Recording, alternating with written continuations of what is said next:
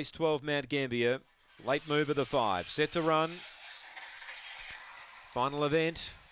Ready, racing, fully fried, away only fair, got crunching down one more page, booting up Mustang Bay. Mustang Bay held on the outside, one more page. Electra Giuseppe getting busy now. Fourth placing, Mr. Perfect. The gap to Saloon Princess, fully fried, then Swoozy. Derivation last. Now the leader rolled off Mustang Bay, presented the beautiful run for Electra Giuseppe, and Giuseppe's home again. Wins here Sunday, wins here Wednesday. Electra Giuseppe from either one more page, Mustang Bay, probably in that order. Mr. Perfect next in, then Swoozy, fully fried, just got crunched early, then Swoozy if I haven't already called it, and Saloon Princess and Derivation the last pair home.